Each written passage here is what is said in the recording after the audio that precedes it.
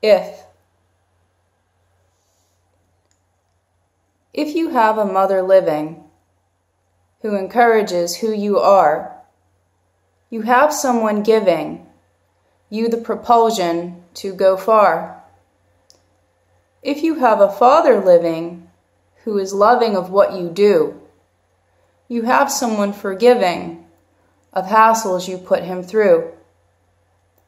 If you have a husband who's loyal, diligent, and true, you have someone willing to be there to look out for you.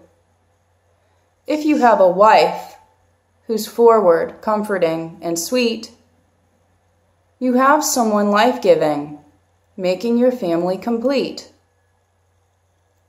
If you have deep connections who uplift through the test of time, you have supportive directions who guide you to make the climb. If you have the right village to help you raise your child, you have the reassurance for your role to be resiled.